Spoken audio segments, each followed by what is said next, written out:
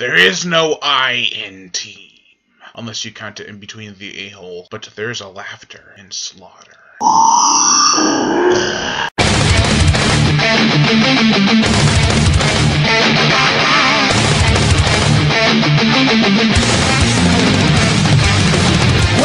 to the horror show. You realize there is nowhere to run. There's no game to try. Paranoia is hiding your life.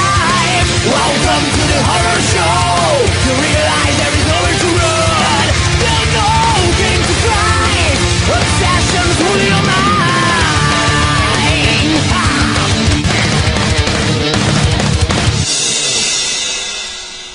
Slaughterhouse. Just to let you guys know, there's a site called VHSPS, the VHS Preservation Society, and they release all sorts of classics from VHS transfers to DVD. They're about $10 each, and I got a whole bunch at Rock and Shock, and the first one I'm reviewing for you guys today is, in fact, Slaughterhouse. Now, a lot of people consider Slaughterhouse to be a ripoff of the Texas Chainsaw Massacre, but that is totally not true. In fact, besides a few skeletal animals, Slaughterhouse is about the farthest thing you can get from the Texas Chainsaw Massacre, and that's why I love it. The plot for this film follows a group of friends who are trying to make a horror movie, so they go to a slaughterhouse to shoot their dream film.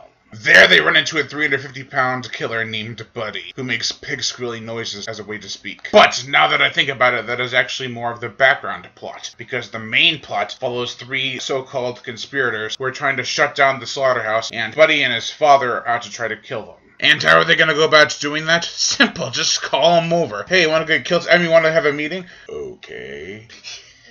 See you at 3. Hey, Barb, let my clients know I'm gonna be somewhere at 3.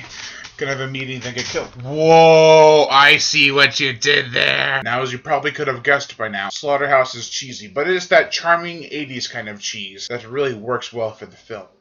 The acting, surprisingly, isn't that bad at all. And there's lots of good gore effects and creative kills. Hell, I even like the 80s score, soundtrack, and montages. There's two montages for the price of one. And by the end, when things needed to get creepy, it got creepy. And one last thing, Buddy makes an awesome killer.